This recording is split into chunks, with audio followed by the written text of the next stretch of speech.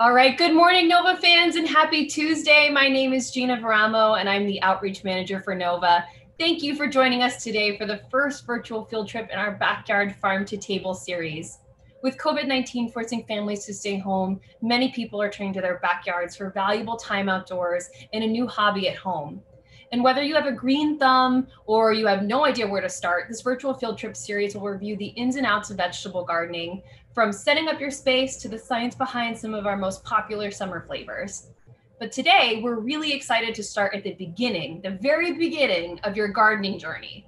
Maybe you have some beds at home that you've, messed around with once or twice, but need some serious TLC, or you want to try and build a raised bed, but you're not sure what you need.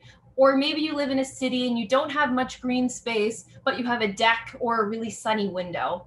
And no matter your situation, our guests, Nataka Crayton-Walker and Bobby Walker from the Urban Farming Institute of Boston, are here to help. Nataka is a farmer and operations manager at the Urban Farming Institute and empowers residents to grow their own food and cook healthy meals as a path to healthier living.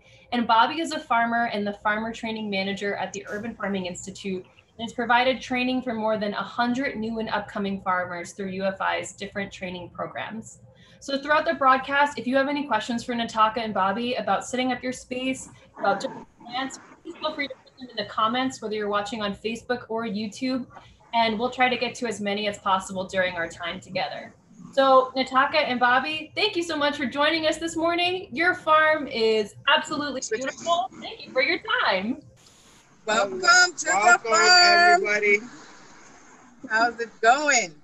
It's kind of cloudy out here, but it's lovely. So yeah, we just wanted to take you a walk around the farm just to see what the Urban Farming Institute does and grows. And then we're going to take you to a small special place so that we can, because we started off as gardeners, so where we can kind of show you some techniques and what we do to set up small scale gardening. So cool. You want to raise it up? Yeah, take a walk. All right. So this is our okra section over here. We got okra and green beans, actually, some green beans down there too. See that deep in there.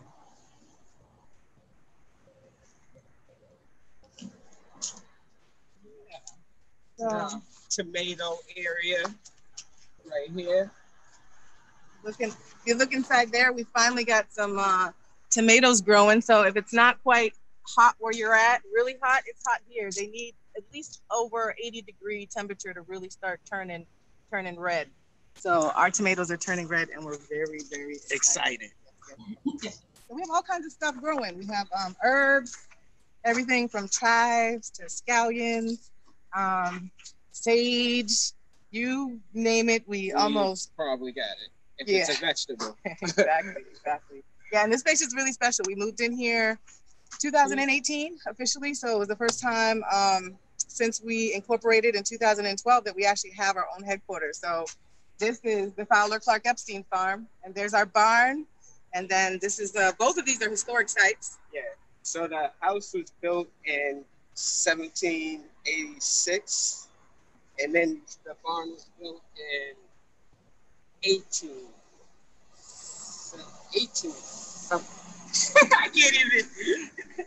So the barn is really cool. Hopefully one day you guys will get a chance on another series to come and actually look at our teaching kitchen. So we have a teaching kitchen in there where we have folks come and educate people about fresh produce. We actually have on August, I think 15th, we have jams and jelly session. It'll all be on Zoom, but it happens usually right here in our barn. We do different things. We do things like food is medicine, because food is medicine. And what else? Mushrooms, how to grow your own mushrooms. Growing food without a formal garden, because some people have really small spaces. Their cement driveways or their balconies. And so it's a really good time to kind of learn what materials that you can use to really create your own small garden, grow. Yeah. But it's pretty diverse here. Very diverse. We have lots of berries. So I always wanted to make up a song. First come strawberries, then come blueberries, then come red raspberries and blackberries. And there goes Nubia. That's our farm cat. That's our farm cat. So, she likes being on camera too. We have a It's lot of not a real farm if you don't have a barn cat. Exactly. Exactly. So yeah, let us kind of take you to the back. So like when you had those like huge fields of tomato plants and okra plants, how many plants are actually in there? Oh, there's at least 100 plants in that area, and then at our other site, we probably got another 200 plants. Did you start them from seed? Oh yeah, we started them all from seed, from in the greenhouse. We started growing all that stuff in March. Great, cool. Yeah, and the cool thing about everything we grow, so we have a farm stand that we do every year, and then we also give away food to a special veterans program. And then actually this year, because of COVID, during our farm stand, it's pay as you can. So just to make sure that nobody goes without food if they need food. So we get a lot of poundage, and this year we kind of made a decision that we're either going to sell food or we're going to give it away. And so we select to primarily give it away. So we got a lot of tomatoes coming, and cucumbers, squash, peppers. We have sweet and hot peppers. Yeah, we got callaloo. So I don't know if you guys know what callaloo is, but there's this wild plant. Some of them are smaller than others. So now this year, they just kind of come up on their own, but they're really nutritious. They're the amaranth family. And basically, if you've ever eaten quinoa, yes, they're all related. This is what they might look like in your backyard. And they're edible, and they actually are more in nutrient value than spinach, kale, and collard green. So they're really, really omegas. Lots of great stuff in them. But yeah, we try to diversify, with flowers, and we leave those because we eat those. So those are the things that don't get weeded here. They used to be considered weeds, though. Yeah, don't get me started on that. But yeah, so we operated for years without a greenhouse. So this year was the first time we were able to get a greenhouse. But what I would say is starting off small is the best place to be, because it allows you to learn and grow and be innovative. We constructed before we had a greenhouse, we constructed little small enclosures so that we could still keep growing in the wintertime, and then also harden plants off as they came out of the greenhouse. So start off small, end up bigger. So cool, let's take you back here. Yeah, let's see.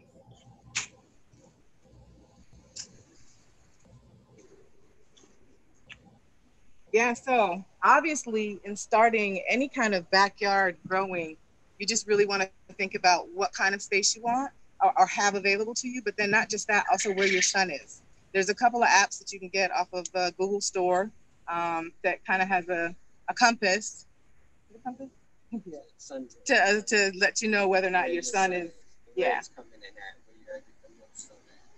you get the most sun at. So the best case scenario is that once you figure out where your south side is, that's generally where you want to put your biggest plants would be facing. So say this was the south, the tomatoes and peppers, they need a lot of sun. And so once you figure that out, so it's really, what kind of space how much space you have, what kind of thing you're going to grow them in, and there's lots of things to grow plants in.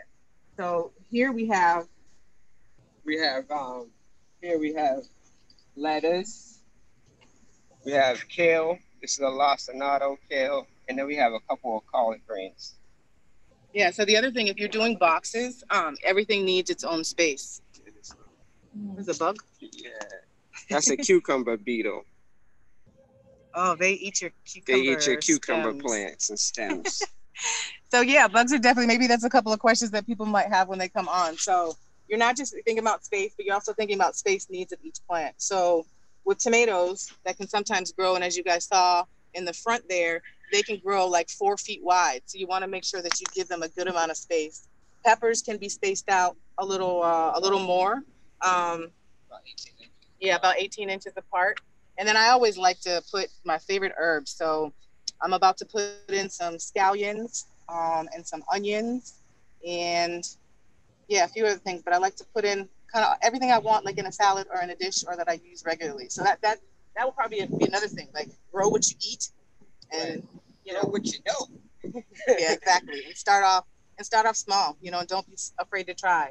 So the cool thing about these beds, there's only, how big are these? These are 3 feet. 3 feet by 3 feet? Yeah. So like for collard greens, they need about 12 square foot of space because they can grow pretty tall and a little wide.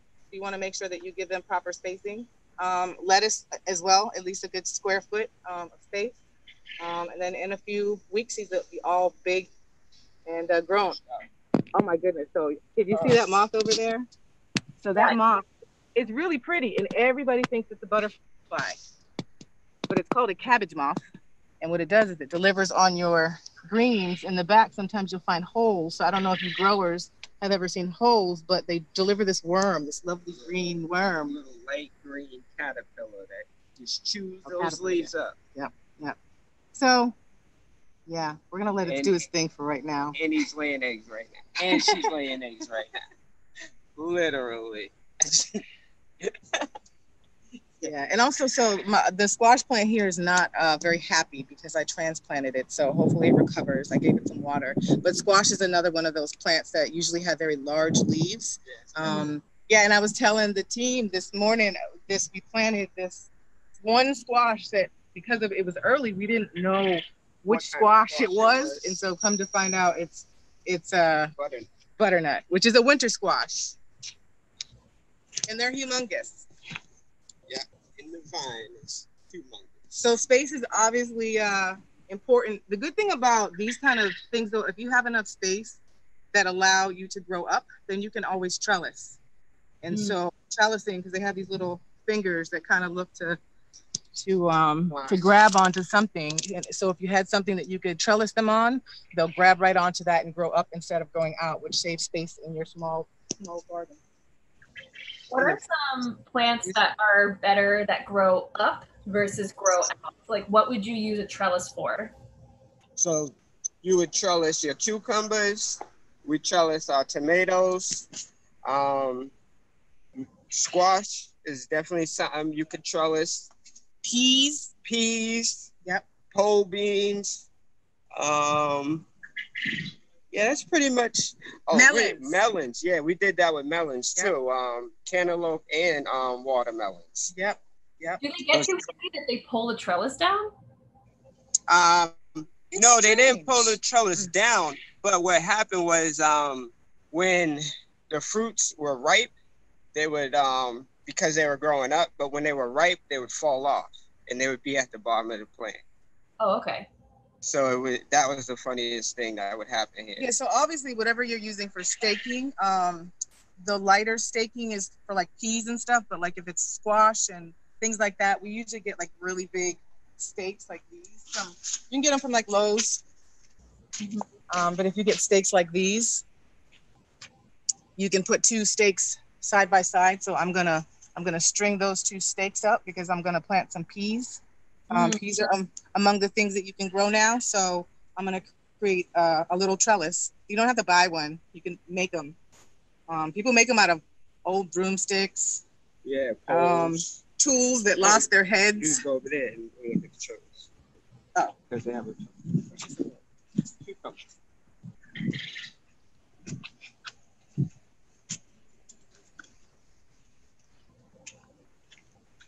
So this is an example of the trellis that we would put up for like cucumbers. These are actually cucumbers that are growing on here. Oh, great. And that's just like 2 wood stakes with some like twine, just kind of like tied together. Yep. That's exactly what that is. That's awesome because I think a lot of people also get into gardening and it's so easy to walk into like Lowe's or Home Depot and you see, you know, these like huge contraptions or like expensive pieces of equipment, but like all you need is 2 sticks and some string and you can get yourself some peas. Definitely. Exactly. Definitely. Exactly. Yeah, I wanted to show you guys a few other things that in terms of grow beds, but I guess because we're on the topic of things that you can kind of trellis and grow now. So these are things that you can actually start thinking about growing now in the late garden. This is the broccoli's a little tiny late. Yeah. Cauliflower though. Yeah. Potentially. So onions, which these are actually like scallions, they're not the big onions. Big onions take a little bit more time. You can probably get a few few more rounds in of your garden beans, green beans or yellow wax beans. We have mustard. I did have, beets. Yep, peas. Peas are definitely something. Right, lettuce is something you can plant now. Turnips, and if you like those tops for soups and stuff or stir fries, radishes and carrots, kind of, sort of, almost like the broccoli is a kind of, sort of, if you have enough time, but I would try it anyway. Yeah, so definitely lots of stuff that can still be planted now in August. And we just want to show you. Now you're gonna do the yeah. Right? So you can grow in all kinds of stuff. So if you don't have the raised beds or access to wood, or can't afford to buy wood, there's grow bags, which are relatively cheap, and you can pretty much grow anything in those grow bags. That is a eggplant. And even your tomatoes and your peppers, they don't need a lot of root room, because their roots can tend to like grow outwards, which is really good because they don't really need more than like 6 inches of soil. So even a small bag like that, as heavy as your eggplant can be, it's still able to really hold everything that you need. It also is really good for holding water. It retains water very well. And again, if you could put salad mix, that was another thing you could totally do, salad mix. But like pots, I keep my herbs in pots. So these are different varieties of mint. Well, I have mint other places, but one's an apple mint, and I forget the other one. But yeah, I usually keep things go really well in pots. Herbs, spices, all that stuff grows really, really well in pots. So, and I just put a few things over here. So pot. So even though I used a grow bag, essentially what you can do is grab a barrel.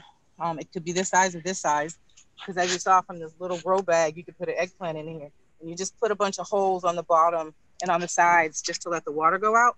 But you could totally use buckets. I'm kind of, I don't know, I'm kind of weird. I'm kind of like a pot bucket person. So even though we have some space to grow stuff, I really love to grow things in buckets and in pots. Are there things that lend themselves better to growing in buckets and pots than in like a bed?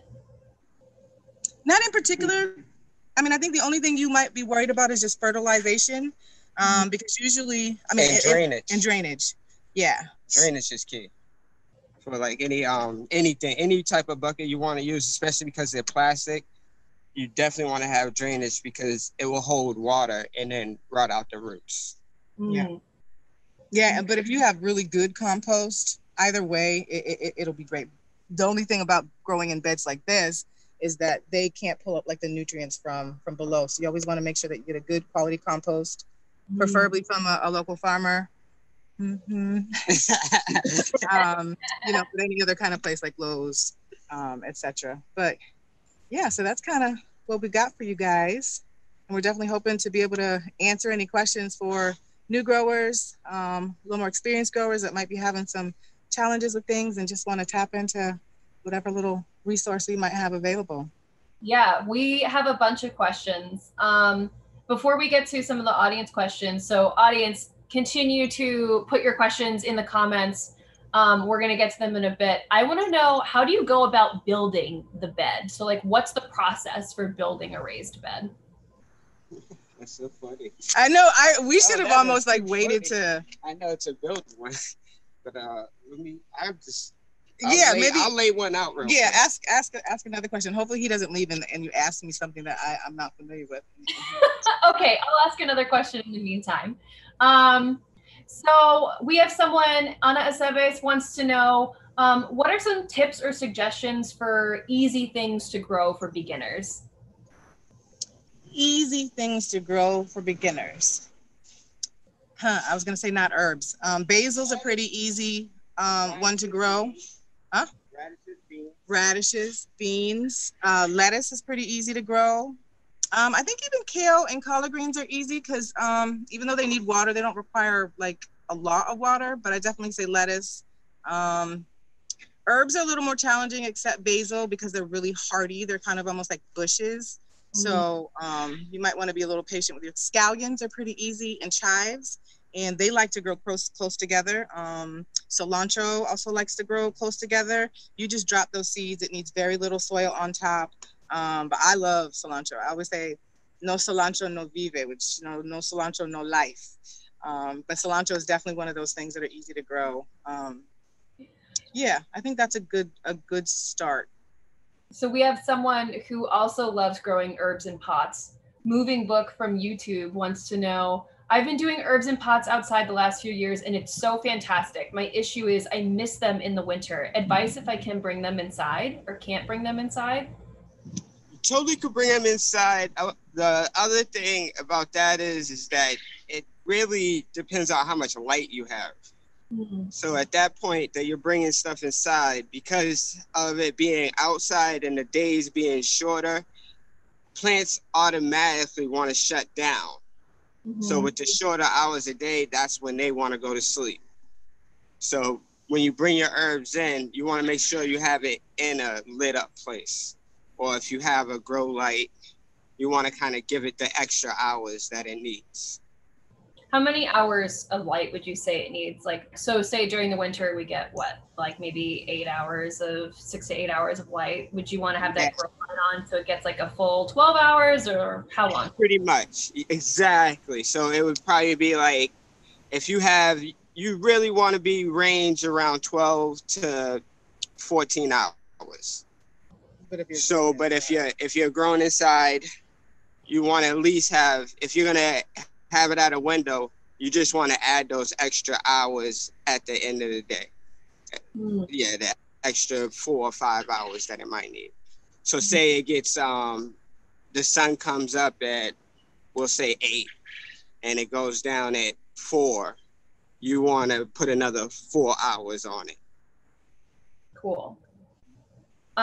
Also related to growing in pots. So I know we have some viewers that just have a window. So maybe it's not necessarily, they might not be outside, but it might be in their house in a window.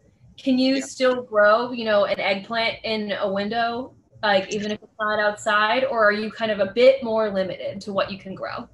You're a bit more limited, and I would say what you would want to grow is leafy greens.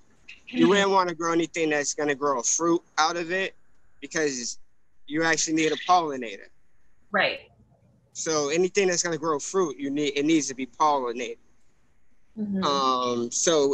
But if you're growing like a salad, greens, or so a lot of herbs, you could just basil, cilantro, parsley, all those things you can grow in the house very easily in a window.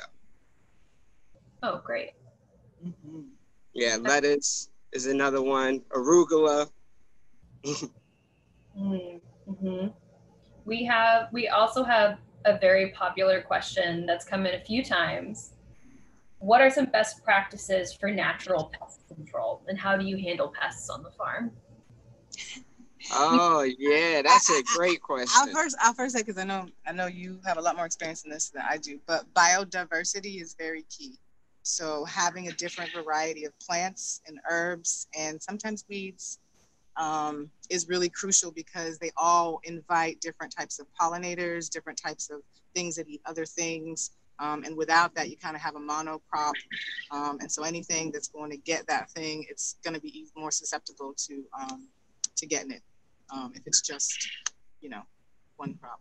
So our theory is like, we do a couple of different things. So one thing that we do with all our, it depends on which pest it is. So like, for instance, when we're growing our salad mix, we have these little pests called flea beetles, which are arch nemesis. But every time we plant, there's a couple of things we do. Every time we plant our salad mix, we plant a roll of dill down the middle. Now, dill's a strong smelling herb that attracts a predatory fly. So the idea of what we're trying to do is attract the predators to keep the pests in check. So another thing with tomatoes, when we're growing our tomatoes, we always plant some basil along the sides. Now that protects marigolds and basil. Now that protects it actually brings in a predatory, a parasitic wasp, because every year we get this, actually we found one yesterday, tomato hornworm, which if you've ever found one of those tomato hornworms on you, it will freak you out because they're bigger than my finger, and if you turn them around, their mouths are like round, and then they have teeth going all the way inside, like some kind of sea creature. Yeah. Horrifying. Yeah, it's freaky. So the basil helps with that? Yeah, the basil helps attract the predatory wasps. And I used to kill them, but now I don't, because they end up being a habitat for something else. So I've learned you don't have to kill everything. Yeah.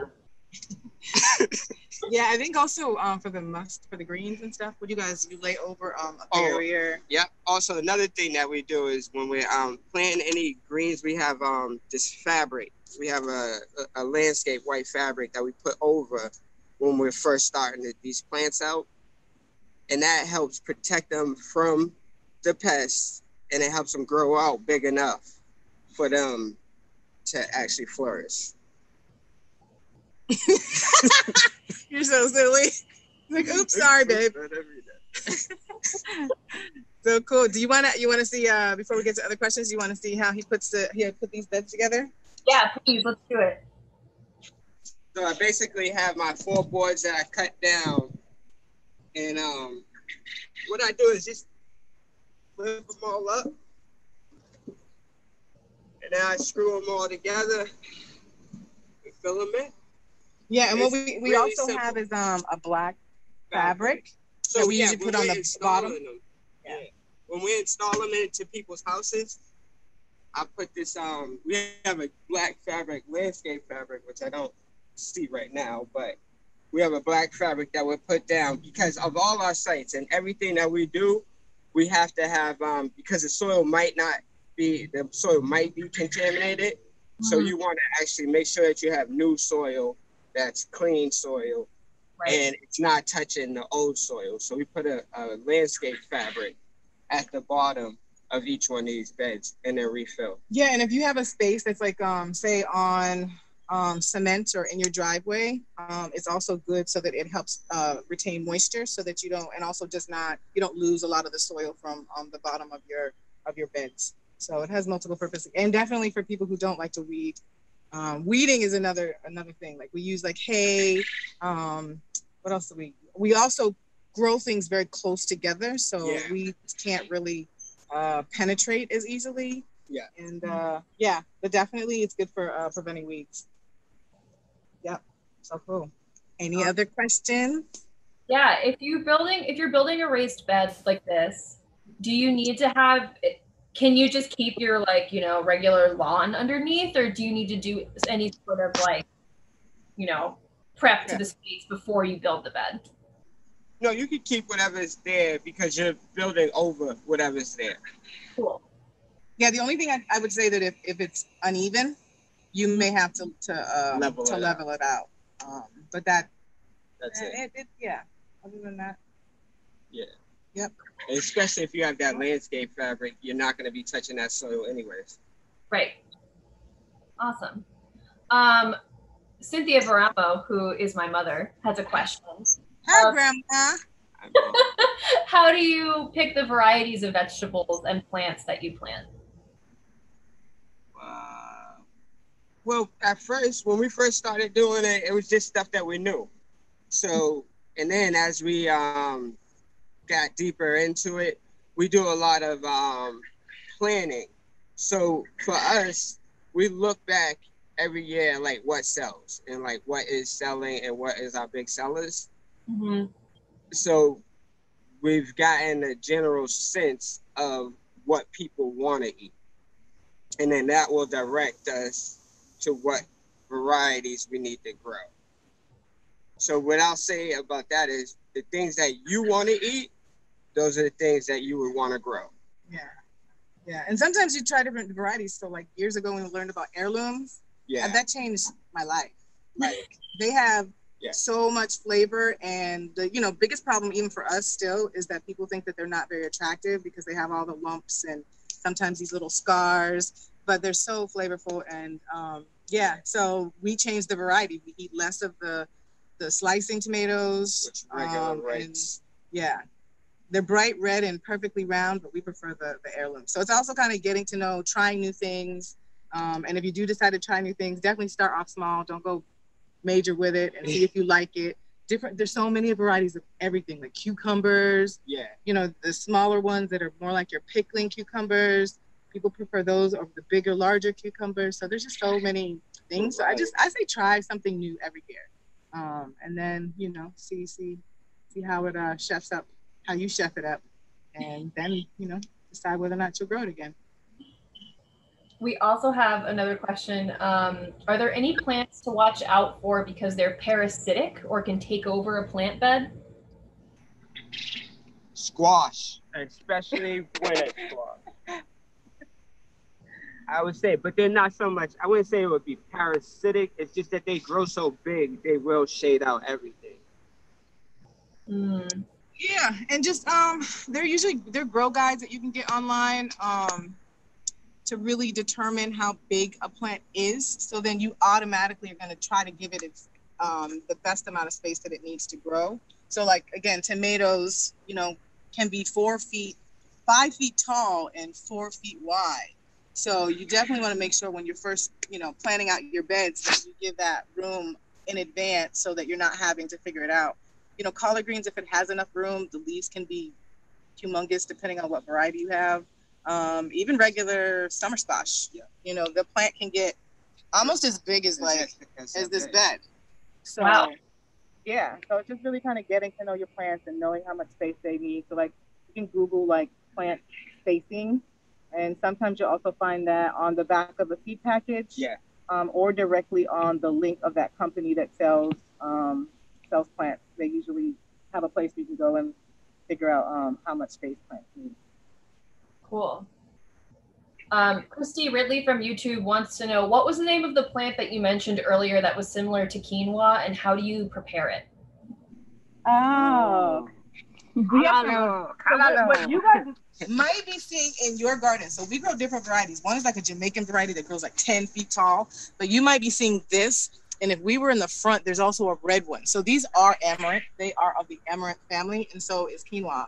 And they develop, quinoa probably grows really, really tall too, and grows these massive seed. They become really fuzzy, and they grow seed pod. This will be the seed pod. But yo, it's really good. So in Jamaica, it's called kalu. In Trinidad, it's called baji. And in Haiti, it's called spinach. So the interesting thing about that is it actually cooks down like spinach. So it doesn't take very long to cook at all. How we do it is really simple. Other people can add it to soups, but it's very simple. It's you cut up a little bit of onion, a little garlic, and a little butter. That's all you need. And then you chop up your carlo, saute it up for 5 minutes. Not even, 5 minutes, I would say. Saute it all up. Mm-hmm. And you have a delicious meal right there. Maybe a little salt and pepper.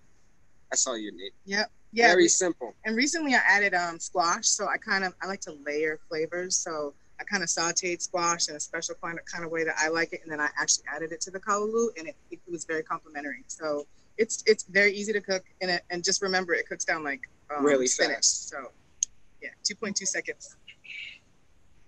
We have a question from Emily Bach, who wants to know, my tomato plants are now taller than the stakes and cages. Should I let them keep growing, or should I cut them off at the top?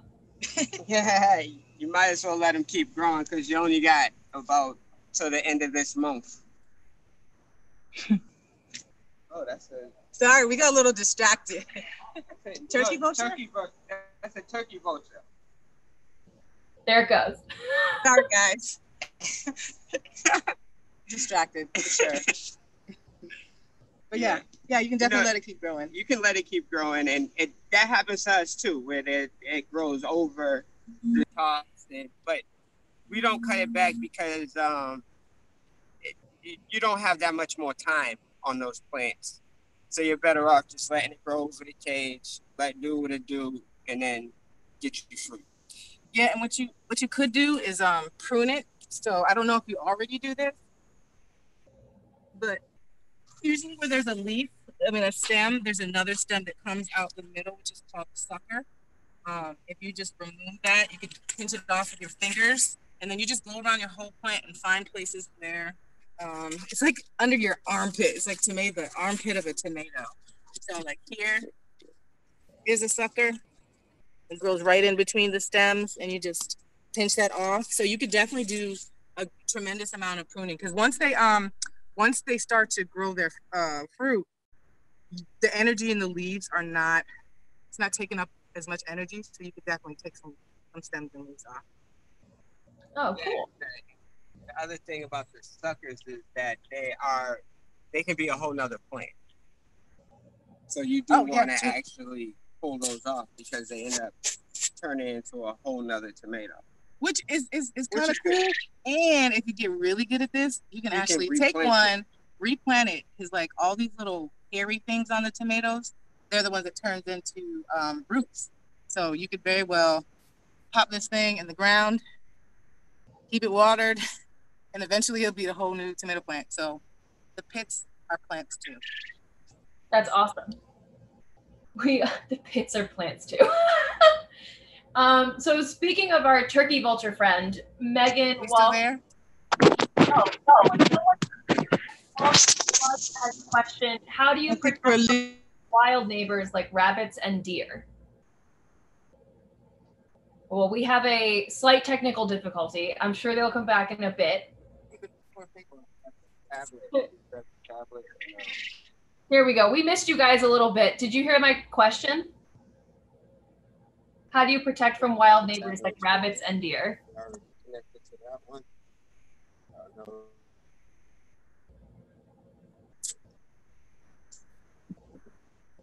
Did you guys hear our question? We can't hear them. Hold on. Oh, okay. So while we're getting some technical difficulties figured out, if you all have any more questions, please feel free to put them in the comments.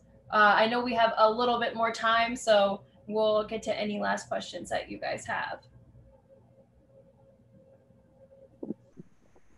Can you hear me now?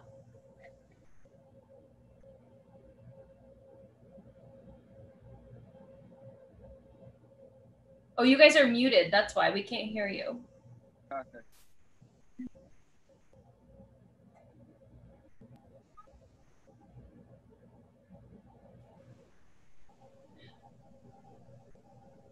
Hey guys. There you go. Now we see me here. Yeah. So we have a question. Yeah, so this is a little bit different here. Yeah, there you go. I didn't hear that question. That's okay. I will ask it again. We have a question from Megan Walsh Pazika, who wants to know, how do you protect from wild neighbors like rabbits and deer?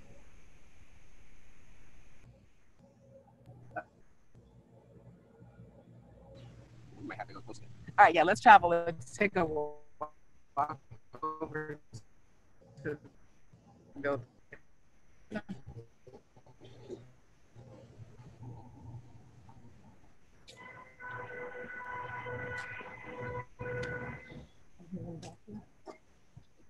think if we go right here, How about now? Great. Can you hear us? Okay, and we can hear you, because I think you were cutting out, and I think it's because of our internet. Yeah, now we can definitely hear you. Okay.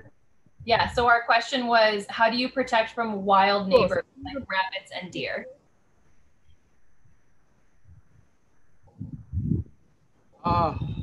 Now that's a tough one, because we really don't have rabbits or deer.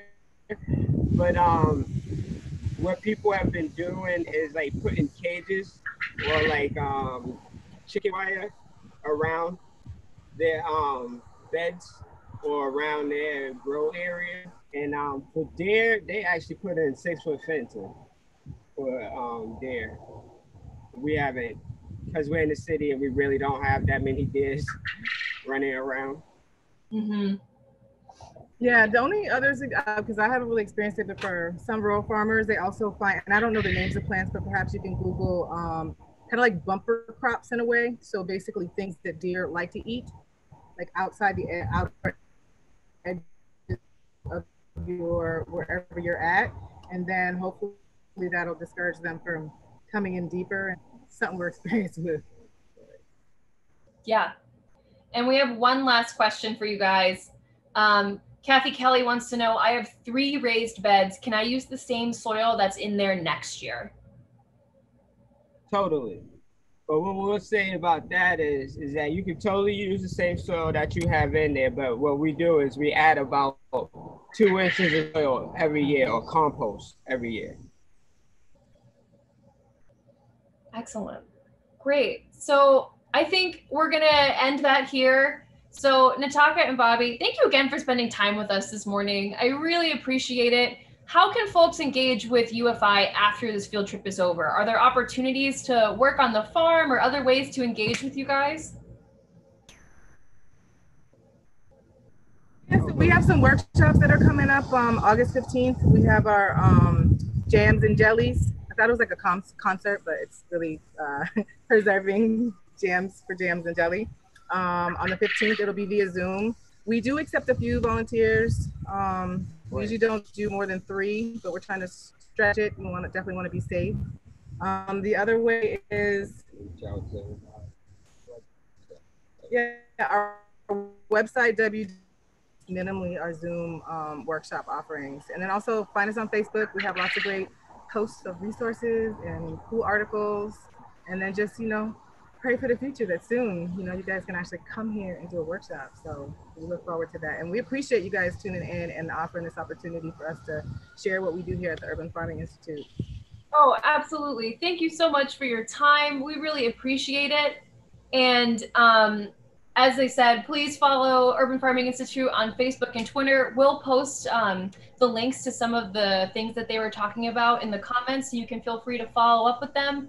And for our viewers at home, thank you so much for tuning in for us, for your questions and your engagement. Please like and follow us on Facebook and YouTube as well, so that way you can hear about the rest of our Backyard Farm to Table series that will be happening over the course of this month. And you'll get updates about our next session, which is next week, from seed to fork. And it's a deep dive into the production, processing, and distribution of our food. So have a great rest of your day. Nataka and Bobby, stay cool, stay hydrated. Want to make sure you're taking care of yourselves. And we look forward to seeing you next week. Take care, everyone, and thanks for tuning in.